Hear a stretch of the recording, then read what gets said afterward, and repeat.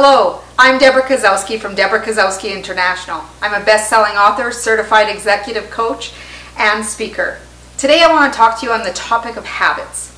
Habits can be good and habits can be bad. But habits are those actions that we take that are automatic. Hence, they're called habits. We don't think about them. They take away the decision making. It's something that we automatically do.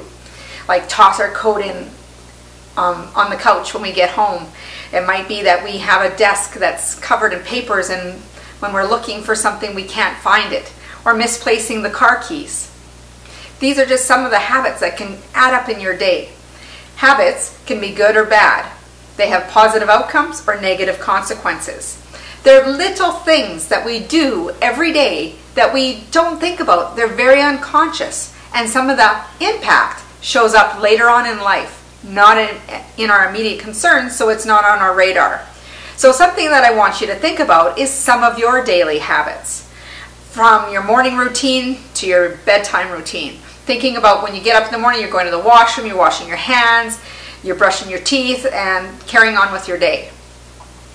There are many different habits that can serve you and don't serve you. So think about the habits that you have in your life right now. Like the cluttered desk. If you can't find an important document, it's going to take up a lot of time and energy. If you miss an appointment or you're late for meetings, what does that say about you? Not only that, you're rushing in. I've done it.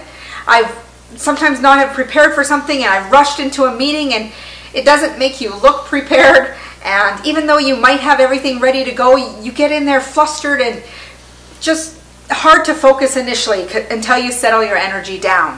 So how much better would it feel if you came prepared and sat back and taken everything in where you can be ready to share your great ideas and ask the questions that you want to? So thinking about some of those habits. The other habit is, I used to skip breakfast. I was in a hurry, I'd be running out the door, not grab something for breakfast, sometimes wouldn't eat till lunchtime. That's not good for my body, it's not good for yours. So I started incorporating things that would be quick meals, wraps, smoothies, protein shakes that I can take on the go so that I can kickstart my metabolism and have it going for the day. Started to re-examine some of the other habits, extra portion sizes, things like that.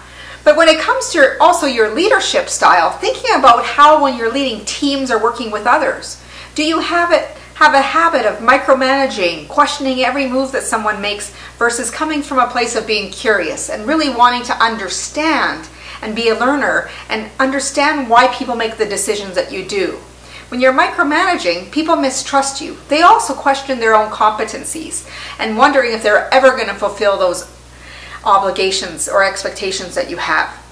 The other thing to working with your habits and knowing that there's consequences, when you put yourself in a habit like the protein shake I talked about earlier, or being prepared for the meeting ahead of time, or setting your schedule for the night before, those habits are going to be positive habits that prepare you and set you up for the successes that you want.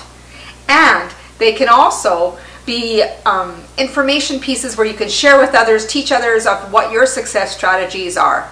So think about the habits you have. What do you need to change? And what would make the greatest impact in your life right now?